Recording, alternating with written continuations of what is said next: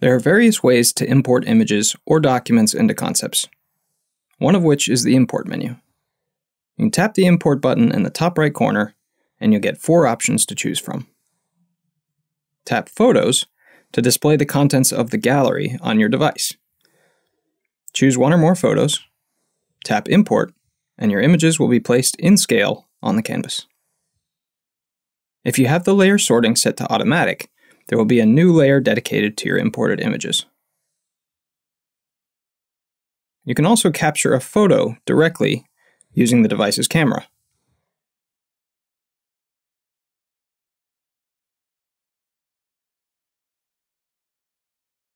Next, we have Files, which may look a bit different based on which platform you're on. Choose the source, find your file, and you're good to go. Standard file formats are JPEG, PNG, and PDF. Concepts files will be opened as a new drawing in the gallery. PSD files are compatible as well, but will be converted into a single PNG. Finally, you can paste from the clipboard, assuming it came from a compatible source. On iOS, you can also access your recently imported files from the same menu. We'll be bringing that to Windows and Android soon.